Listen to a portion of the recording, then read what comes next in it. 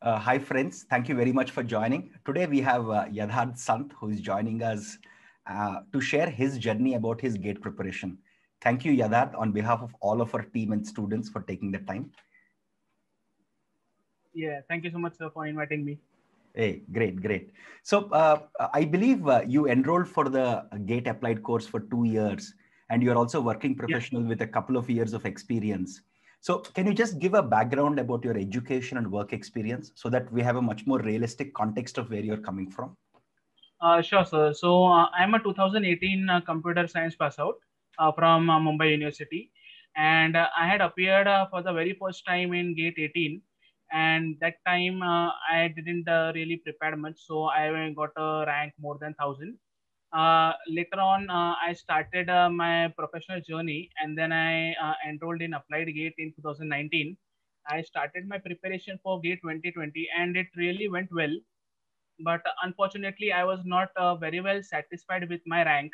So I decided that since I have since I got such a good guidance from applied team, and I thought that my concepts are even more clearer than the earlier previous attempt. So I decided I'll go for one more attempt in 2021. And since during this pandemic time we had a work from home thing, so for me it was quite easy to balance between my work life and this gate preparation.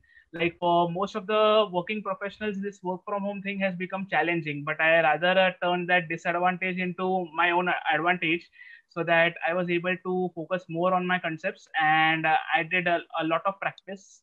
And I closely interacted with the mentors from Applied Gate. I tried to focus on the mistakes which I committed during my Gate 20 preparation, and I tried to minimize it and kept it to the minimum. And that is the reason that 2021 went much better than Gate So, 20. so you got set one or set two? Just curious. Set one. Okay, got it.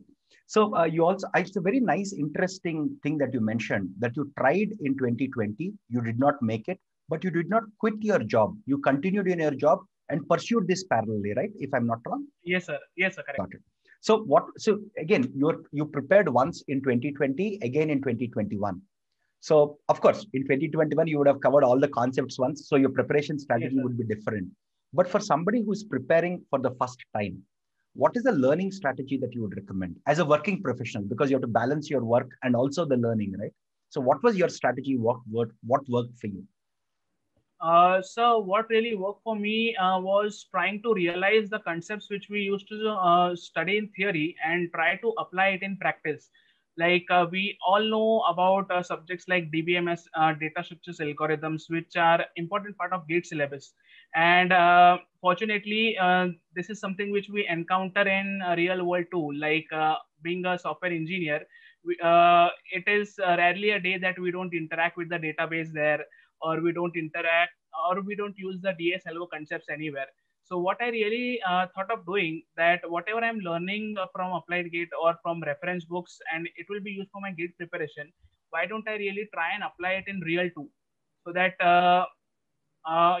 it's sort of like I was trying to revise all my concepts which I learned into my work experience, and that turned out to be a really very good balance. As a And that's backend the engineer, you also got more yeah, opportunities to do so. While yes, everybody sir. may not be fortunate, you got lucky because you're designing the backend systems where you'll see operating Yes, systems, databases, all of it interacting actually in the real world. So yes, sir. cool. Very And nice, very nice. the main preparation strategy which I followed, I tried to cover the related subjects together. Like I covered the mathematics, discrete maths, and aptitude all together. I Okay. made sure I understand all the concepts and solve all the previous year questions and attempt the subject-wise test series. Then I went on to some easy subjects like digital logic. Then I focused more on CUI because I thought I'm not really very good in that subject. And then I went forward with OS, computer networks, and in the last I did data structures algorithm because I was quite confident in that. But I used to revise all the subjects in between. Like if I'm preparing, say C or DSLGO, I used to revise some other subjects like OS just to make sure that I recollect those concepts. Valid, valid. That's a good point. Because otherwise you'll forget, because the syllabus is so vast, it's so Yes, easy sir. to forget everything. Yes, sir. True, true. So another thing was, as a working professional, how did you manage your time? Not forget about COVID time, because COVID, we all got Yes, lucky, sir. especially working professionals got more time. But Yes, sir. pre-COVID, how are you managing your time? Because the first time you prepared for GATE, how did you manage between your day-to-day work and the GATE prep? What was your time management strategy like? So in time management, I used to wake up a little early, like 1 hour early. I used to study for 45 minutes to 1 hour before going to office. Once after coming back home, I used to study for 1 hour more. So daily, Monday to Friday, it was around 2 to 2.5 hours. And weekend, I used to stretch like up to 9 to 10 hours daily.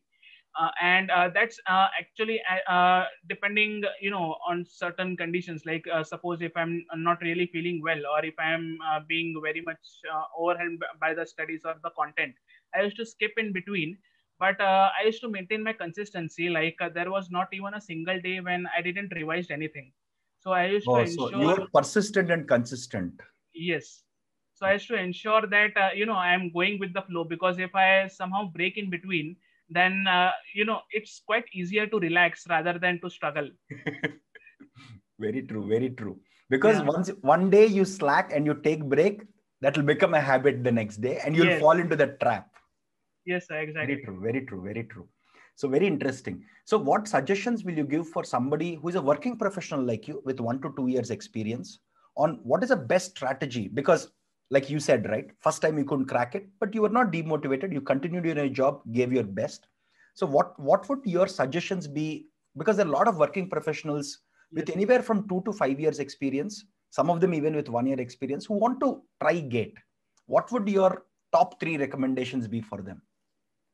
So the first recommendation would be to be consistent, and not to delay any preparation strategy. Like if they have thought that I want to attempt GATE 2022, then we should start from right away, uh, rather than waiting for the correct time or the proper time, because that time will never really come. And start with the subjects which we feel it is easy. Like for some people, programming will be easy. For some people, mathematics will be easy. So start with the easy subjects, so that we are able to cover majority of the syllabus. uh, Try to in order to ensure that we have completely covered a subject, always try to stick with the previous year questions. And moreover, try to solve more and more difficult problems from different exams too. Like we have exams like ISI and TIFR, which go hand in hand with GATE, and which are slightly are more difficult than GATE. Yes, yes, So yes. they would be very much helpful. And last but not the least, doesn't matter what happened, never ever leave any subject for option, because even if we hate it, we have to accept that each and every subject will have an equal weightage in GATE. Not equal, but at least 7 to 8 marks would be the minimum. Yes, yes, So yes. we can't really You directly can't lose skip on that. anything if you want to get a Yeah. good rank. As simple as that. Yes. Yes, sir. Very nice points that you mentioned.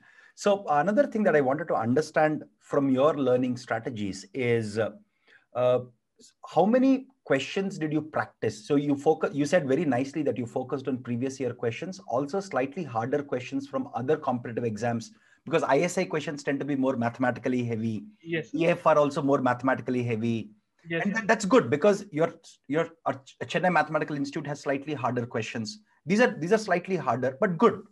So how many previous year questions did you solve overall amongst the 5,000 practice questions you have? Did you tackle all of them? How did you tackle the practice part of solving questions? So practice part, I used to try to tackle the questions topic wise. So the easiest topics in all the subjects, I used to pick them, and I used to do a thorough analysis of my own performance. I used to try to note down where in which particular subjects, in which particular topics am I lacking. Then if I feel that I need a refresher of the concept, then I used to revisit the Applied Gate portal, watch some videos on that. Even if I feel that okay, still I'm not very much comfortable with this, then I used to read from some reference books. And then when I used to tackle the same problem again, it become a little bit easier. Got it. So for difficult part, I used to sort of reiterate on it. But at the same time, if I really feel that it is getting too much, then I used to take a break from that topic.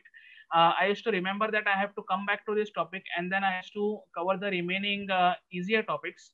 But in the end, I used to cover that. So how many previous year questions did you solve? I mean, in total, amongst all the questions we have in our repository, how many did you end up solving before the examination? Sir, I guess right from the year 1990 to till date, like 2020, Okay. I solved all of almost, yeah. And since I had also attempted GATE 2020, so I decided that I'll take it as a mock exam just few days before the final exam. Very good. To know means how am I able to face the paper which I actually faced in an examination environment. Very good strategy. Very interesting strategy. Anything else that you want to share about your learning or journey that I probably have missed out? Sir, one thing which I would like to share and which I have observed in many of my fellow aspirants is that most of them tend to give up in the end.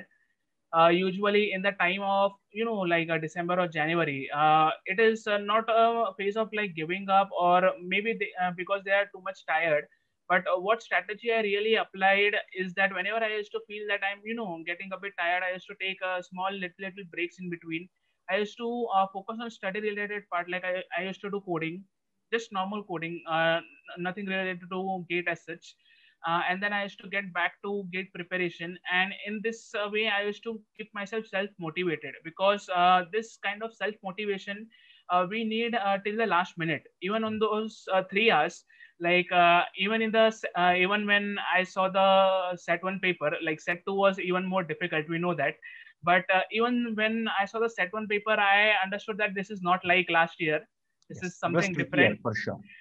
And the best and the worst part was, like, we never knew which question is for how many marks.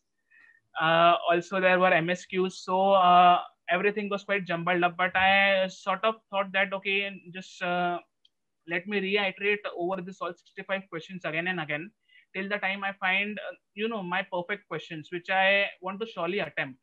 Okay. And so I sort of try to maintain my confidence till the end moment, and this is the most important thing, because if we lose confidence in between, then our preparation will also start reflecting in that direction. Yes, that's true. You give up in between, the game is over. It's as simple as that. Yes. That's true. Hey, thanks a lot, Yatharth, for taking the time, and most importantly for sharing some very insightful points from your own learning journey, because I'm sure this will inspire the next batch of students, some of them working professionals very similar to you, in being consistent and persistent and not lose that sight of the end goal throughout the journey. Sometimes you fail, like you very rightly mentioned that 2020, you are not happy with your performance. So you didn't give up, you doubled down on it in 2021. And that sort of long-term thinking is very important for GATE. So thank you very much, Yatharth. Thank you very much. Yep. Thank you so much, sir.